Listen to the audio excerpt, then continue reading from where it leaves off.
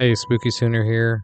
It's been a year since I've started doing YouTube. Over that course of time, I think I put out 30 scary story videos, a bunch of AI art, music videos, and then some shorts. So I have 220 subscribers, and I'm very proud of that. I didn't go for trying to pay for them or anything like that. I just wanted real followers. Or real subscribers. So I appreciate everybody, and I'm going to continue to do this, and I hope you continue to listen. So the stories that you're about to hear are from last year for Christmas. One of them was very popular. My coming home from deployment story had been, for some reason, my most popular for a while. So since I've been doing this for a year, I have learned some new techniques and am able to speak a little bit better when I'm doing these videos.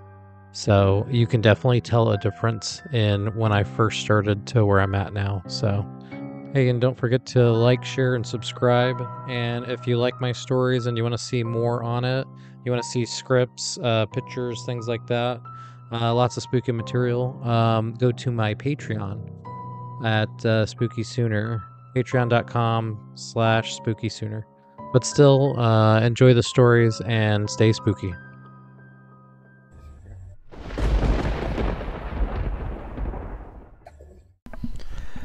It was Christmas time and everyone was in the mood for holiday cheer. April and Ethan were two kids obsessed with Santa Claus. Their dream is to catch Santa Claus in the act of delivering presents. They wanted to see if he was really real or not.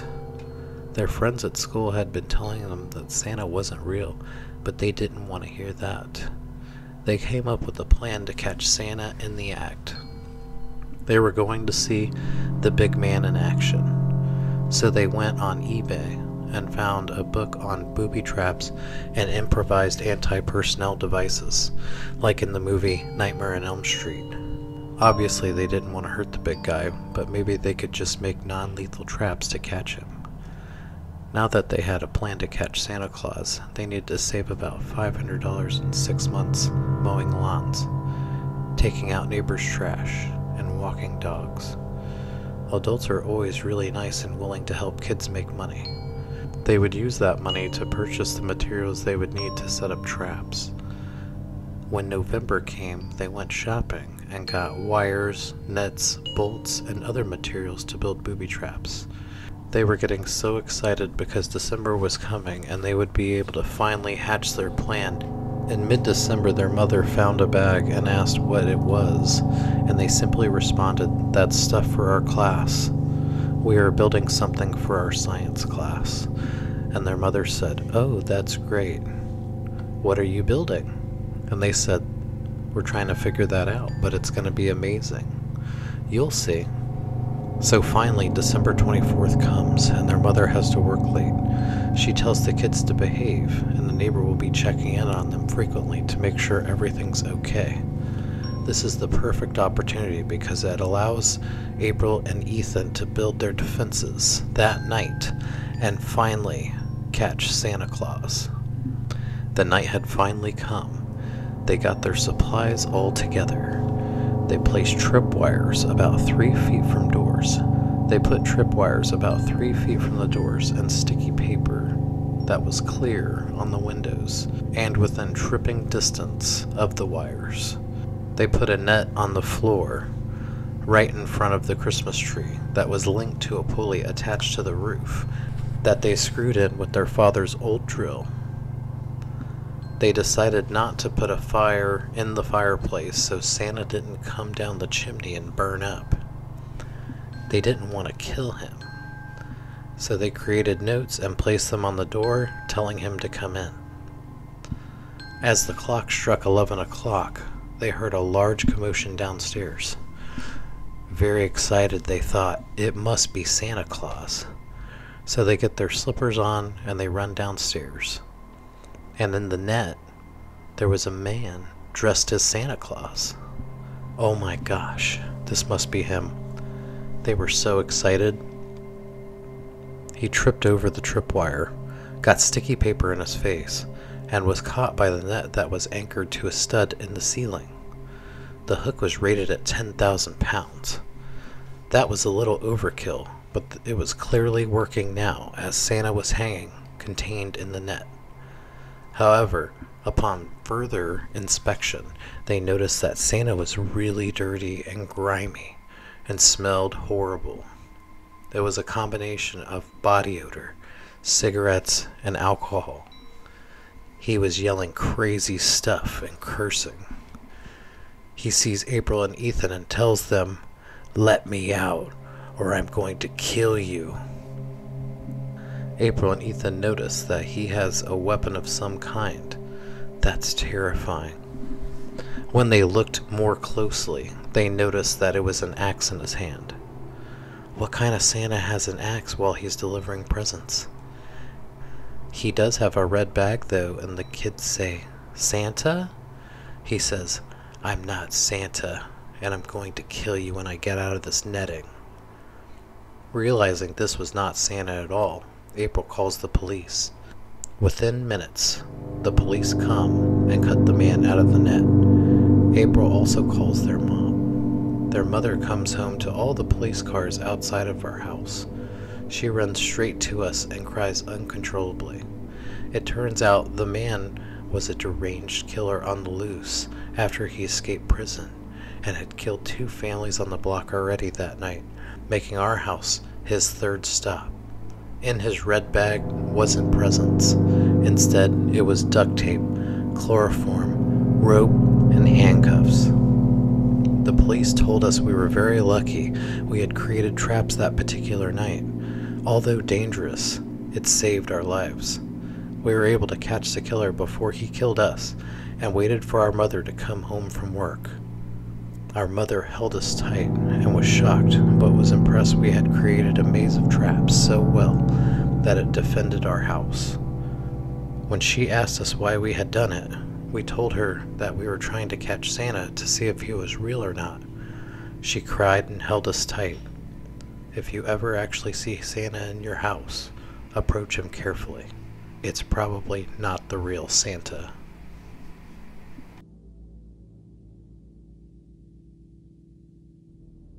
Everybody loves the elf on the shelf. The idea is simple. The elf is a guardian for the presents and is watching the children.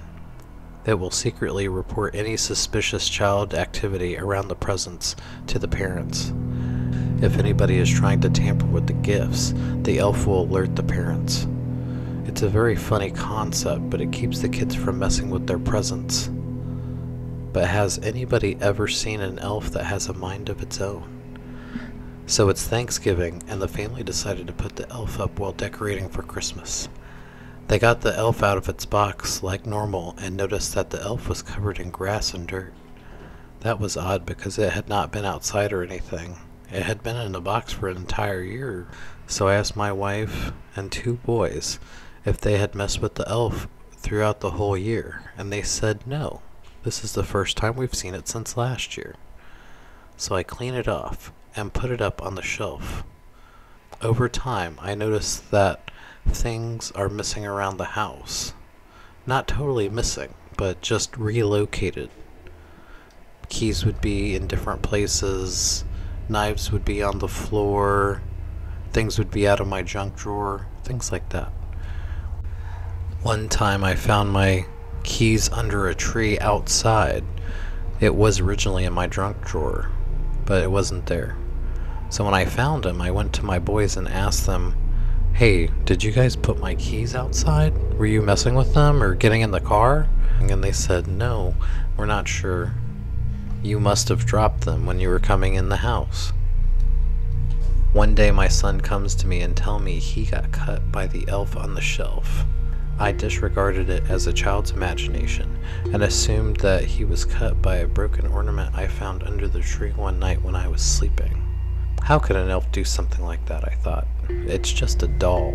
It's not like it can move or grab anything. One night when I was sleeping, I heard the door open. I assumed it was my wife, so I didn't do anything drastic. But I was still in about half of a sleep state. But I opened my eyes when I felt a presence in front of me. It was the elf standing over me with a knife. I grabbed it and I threw that elf against the wall. When I threw it, it opened the back of the elf, and a bunch of components started spilling out of it. A bunch of robotic components. I picked up the elf and looked at it and noticed the back had been sewn up. So I opened the rest of the back that wasn't broken, and I found extra components, and I was surprised to see that there were linkages going to the arms and legs that seemed to make the whole thing move via remote control. I also found a camera in the place of a missing button that was on its chest, like the elf had been retrofitted to be controlled. But why would somebody retrofit this elf on the shelf to have a camera and linkages to arms and legs? We called the police. When they arrived, they spotted someone in our bushes. They put the spotlight on the individual and drew their weapons. It was a man. It turns out that when we had purchased the house and it was in foreclosure, the previous owner was bitter about us getting the house at such a great deal. It was a man, about 46 years old, that lost his job at a local tech company. His company specialized in creating technology for robots. He had used his skills to create an elf on the shelf that he could control remotely to kill. However, he could not get the elf to effectively grab the knives very well, and it kept dropping them at random times, so he couldn't go through with the murder spree of the new house occupants. That's why the knives were in odd places.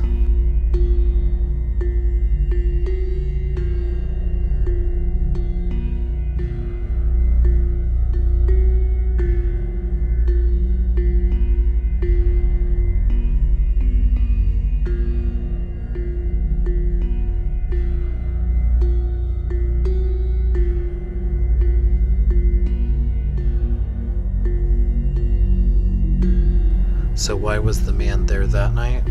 Well, he was there to finish the job the elf couldn't do. He was there to kill all of us. The man was arrested and is in jail for premeditated attempted murder. Do you know where you live? Do you know the history of your address? Do you really know if your household items are safe? Be careful who you accept gifts from. Happy holidays, everyone. Be safe out there.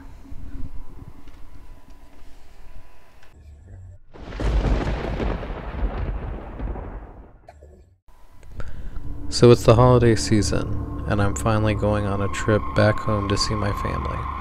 I have been on a long deployment, and finally, after a year, I'm getting back home. This is the first time I have been able to go back home and see my family. Hell, this is the first time that I have touched dry land in a long time.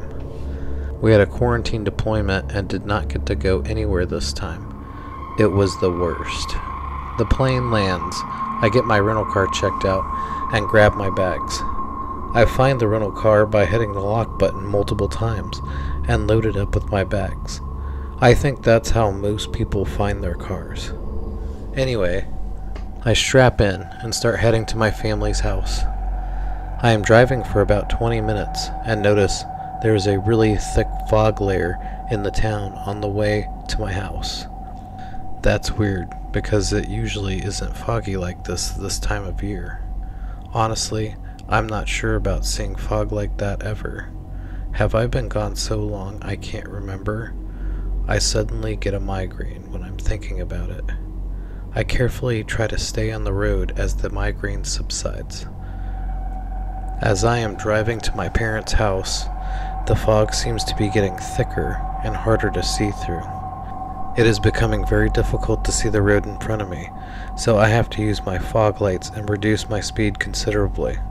I need to make it there in one piece. I am going about 15 miles per hour now. It would be unfortunate to go through an entire deployment and die on the way home. Trust me, it does happen. I had a friend that was hit by a car 2 days after another deployment. He was just walking down the street from a fast food joint back to his apartment when he was struck by a vehicle from behind. It was a hit and run. The poor guy was in a coma and had to be in intensive care for months. Ultimately, he survived the ordeal. While heading down the foggy road, I am starting to notice that there are no other cars on the road but mine. I know it's late, but I remember seeing at least a few cars on this road at this time back when I lived here. The road is eerily devoid of any human presence. Despite all odds, I get to my parents' house safely, but no one seems to be home. All of the lights are off, and there are no cars in the driveway. It is eerily quiet. I had just talked to my mother on the phone when I left my duty station, and now they're nowhere to be found. It looks like my parents' place is abandoned. I knock on the door. There is no answer. I tried to call them from the front door where I'm standing, and there's no answer. It's like they're not home at all. Where could they be? I called my mother and finally get a hold of her, and she says, "Hello, sweetie. Yeah, we're all in the house. Just come in." That's extremely odd since all the lights are out and nobody seems to be home. I open the door and go in the house. The door is unlocked and opens easily when I open it. The atmosphere completely changes, goes from dark to light. Suddenly, all my family is there in the main room of the house. Everyone is there.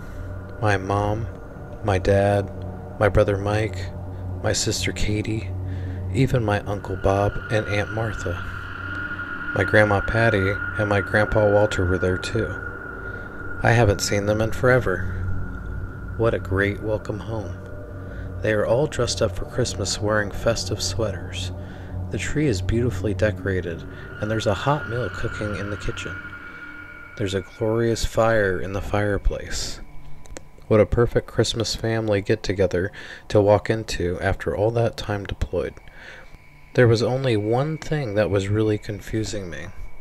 I know I had been gone a long time, and I had missed a bunch of family stuff, but I thought that my Grandpa Walter had died while I was on deployment. Now he's here, standing in front of me, like nothing has happened. It stays in the back of my mind as I get around to everyone and talk about what I have been through. I talk to everybody and thank them for being there, and everybody welcomes me with open arms. They all raise their glass and give me a cheers, and Walter says, "We're so proud of the sacrifice you've made for your country." Everyone is always saying thank you for your sacrifice, but when he said it, he had a sad look on his face. "We are glad you were able to spend your last Christmas with us before you go on the next step of your journey." The next step of my journey? What was that? My mom cries while hugging me and says, "I'm so sorry that we lost you on your deployment." "Lost me? I'm right here. What do you mean?" "Sweetie, I don't know how to break this to you, but you fell off your ship and you drowned in the middle of the Pacific Ocean, and you are dead." "What?" "A jet blew you off the side and you fell 90 feet. You were dead on impact, more than likely due to the water becoming like concrete at that height. They sent out the helicopters to look for you for 6 days straight, 24 hours a day, but couldn't find you. This is limbo. You are on your way to heaven or hell. Hopefully it's heaven. And this is your last chance to see your family, which is why your Grandpa Walter is here. You were right. He died in his sleep about 6 months ago. Isn't it great you can talk to him one last time? We want you to know that we love you and miss you, and just because you're dead doesn't mean it's the end of you. Merry Christmas, everyone. Make sure you love everyone as much as possible.